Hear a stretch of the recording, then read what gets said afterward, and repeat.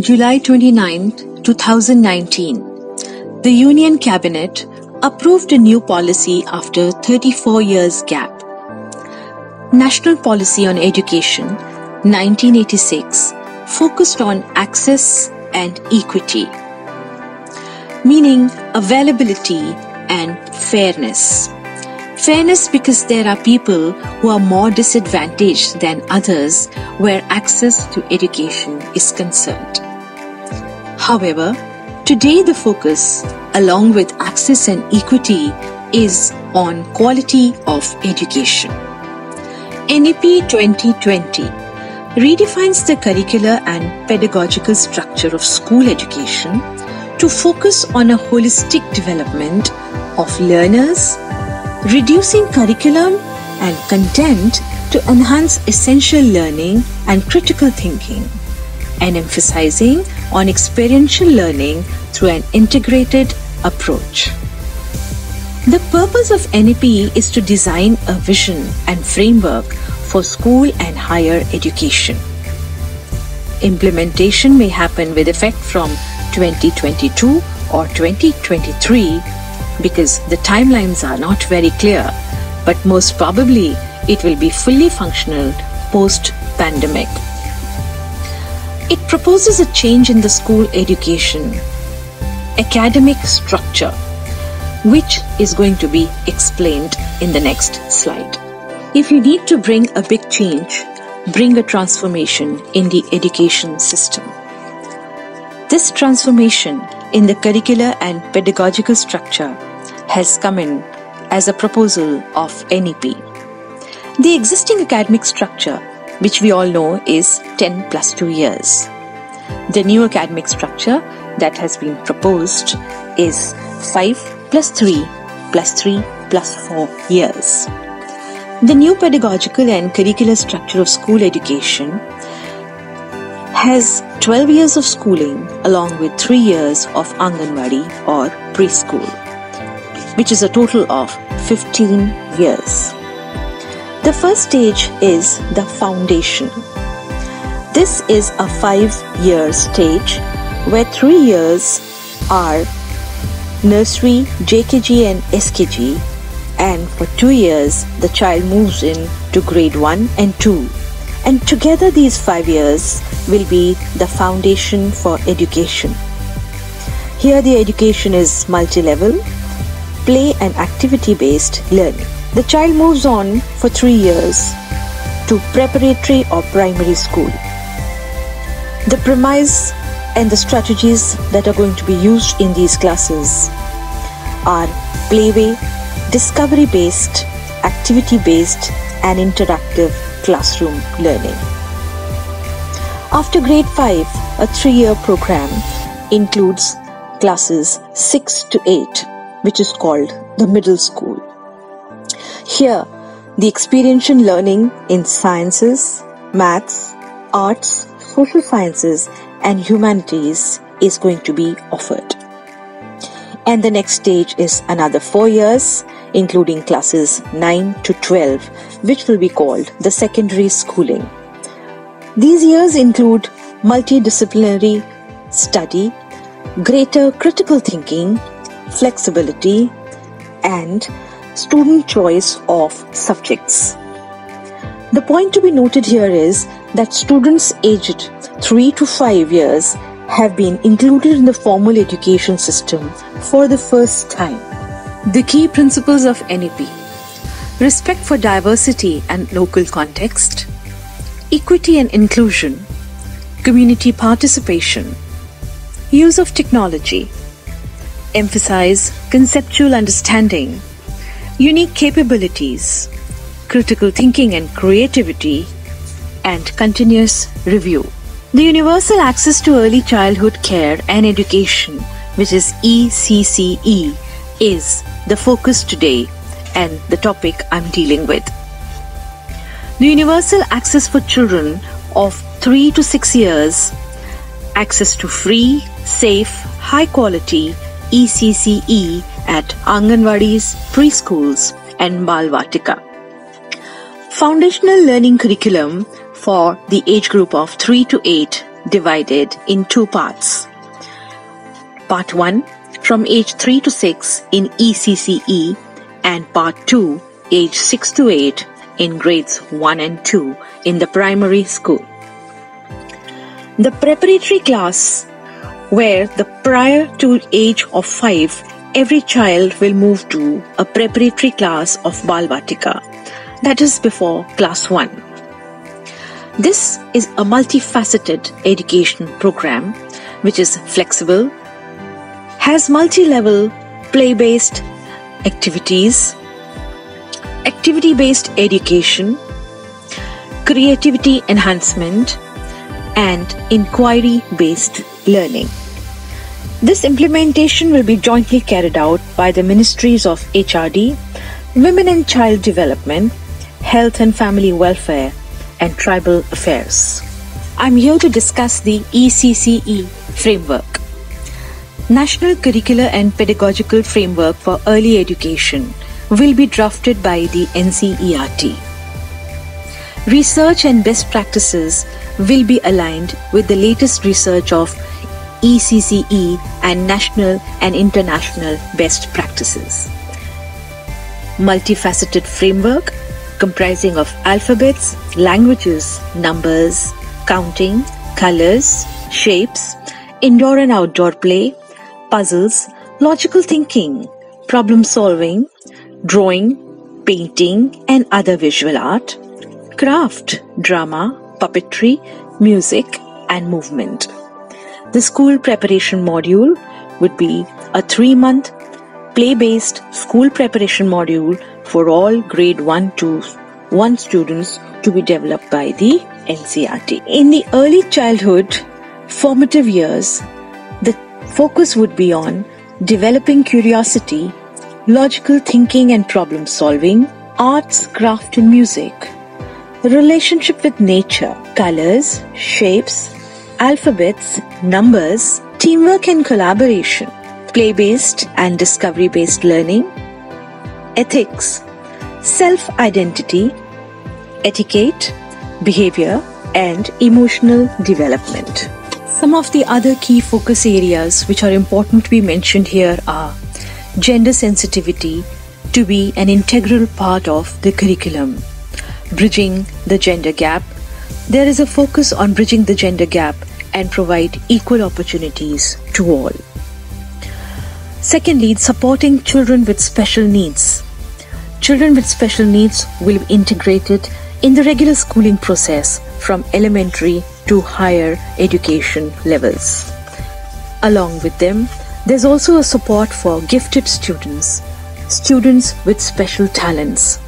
Even B.Ed programs will allow specialization in education of the gifted children. Another interesting feature is that the main medium of instruction would be the mother tongue.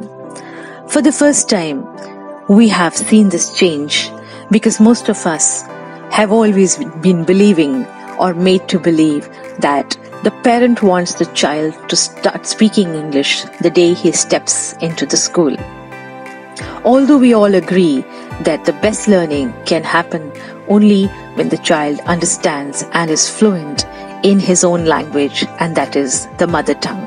The child can learn a number of languages when he comes of age, and no one can deny that the child can handle multiple languages. There'll be no exams, so no pressure or stress or fear of exams.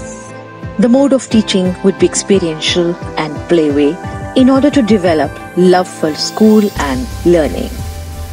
Children would have no uniform, and curiosity and inquisitiveness would be the way to go. Breakfast has been added to the midday meal scheme. I think it is to minimize the dropout rates. A child's mental development that happens in the first 8 years is the critical period. All mental faculties should be developed, and the child should be exposed to all types of sensory learning experiences in order to discover talents. Each child is born unique, and there are multiple examples to prove this theory. Education should be able to discover, nurture, and develop this uniqueness. Unfortunately, our present education system kills creativity, muffles questions, covers the sparkle in the eyes with tinted shades, and chisels and files the talents into desired shapes, pegs to fit into uniform holes. The smug satisfaction is given the name schooling. Hopefully, the new education policy will open new doors to develop mental faculties, unleash the latent talents and potential, hone the skills, nurture talents and abilities, and also give freedom for creative thinking. Talking about challenges, I'm reminded of a report, ASER 2018. This report reveals an acknowledged fact about the lower quality of education in India, specifically highlighting the lack of school readiness among the pre-primary children. The numbers regarding health and nutrition of children also do not show a very positive picture. The lack of age-appropriate education across the preschools in India is a critical observation. ECC in India is an evolving story, but challenges are also quite visible. Developing an integrated curriculum framework is not going to be a very easy job. Qualified teachers are also lacking in early education, and a lot of resources need to be spent on teacher training. The recruitment also has to be very fairly done. Development of infra is also a very important requirement. And another very important thing is that the policy lacks a time-bound action plan. ECCE. We're talking about the care aspect, but it is not defined clearly how this is going to come about. It also addresses fair, equal opportunities, universalization, but it has failed to talk about RTE. Well, let's see how it is going to be tackled, but execution will hold the key. The unfortunate part of this revelation is that most of the people in this world are not even aware of the skills and talents they bring to the table. And as a result, they live an ordinary life, thereby missing an opportunity to become extraordinary. With this education policy giving importance to the age group of 3 to 8 years, it will definitely give a child a chance to uncover his talents and abilities, thereby helping him to his purpose, which in turn will take him on the path of greatest happiness. It is imperative for us to know that this age bracket of 3 to 8 years has been rightly called foundation stage. Over 85% of the child's cumulative brain development occurs prior to the age of 6, indicating the criticality of appropriate care and stimulation of the brain in the early years to ensure healthy brain development and growth. The child who would be taken care of with an emphasis on early childhood care and education from the age of 3 years will definitely become a better student. In our country, especially in the government schools, the kids start going to school at the age of 6. Correct time for the child to explore the world is through the school. The children are born curious. Anyone who has been around with a 3-year-old kid knows how tiresome it has been trying to keep up with the endless string of questions. It is common sense to encourage curiosity. When the child goes to school, the curiosity would be well handled by the trained teachers, as is envisaged in the new policy. Another important factor is that the foundation of one's personality is laid in the first 3 to 5 years of life. The healthiness of the adults would largely be determined by the quality of life the child lives during these formative years. The child who is raised with an abundance of affection, love, some elementary knowledge, and encouragement would tend to develop a positive and a stable personality. Being with the peers, playing together, painting, rolling in the dust, laughing together, eating healthy food in the care of trained teachers and counselors should be enough fun to lure these young children to the school. Once this love is developed and the habits of thinking, asking questions, learning by doing are inculcated, the children are ready for lifelong learning. Hence, when the children would move to a school which would actually be a play school with lots of fun and pleasure, I'm sure they are bound to learn very fast. The only concern is the implementation of such a progressive policy. For effective implementation, the primary requirement is of effective teachers who are well equipped to shape the destiny of our future generations. So as I said earlier, implementation holds the key. I'm for the new education policy for the ECCE, which sounds really good.